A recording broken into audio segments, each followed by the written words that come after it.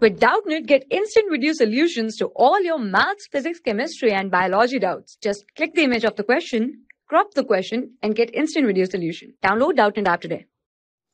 Hello everyone, consider the given question. An example of a strong electrolyte is, so the four options are given. First one is glucose, second is urea, third is ammonium hydroxide, and fourth is sodium formate.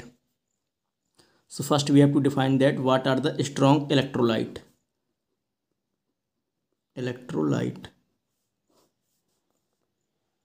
So the compounds that completely dissociates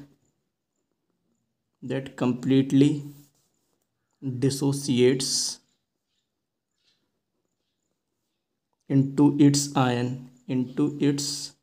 ions when dissolved in water.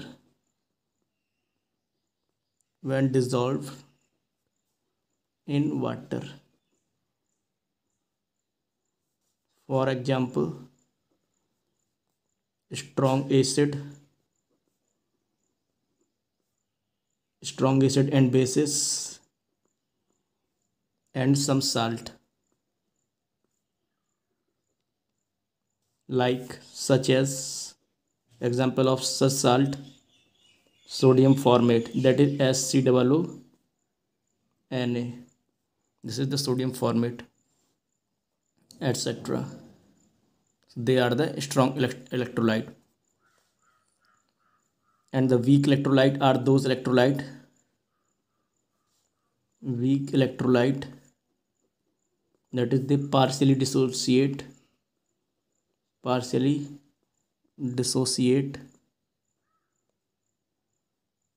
into its ion in water. For example, weak acid and weak acid and bases. So their example like ammonium hydroxide, that is NH4OH. This is the weak base. So it is a weak electrolyte, not a strong electrolyte because it partially dissociates in water,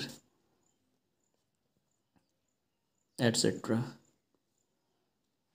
So, and there are some non-electrolyte also. Non-electrolyte, they do not dissociate into ions. Dissociate,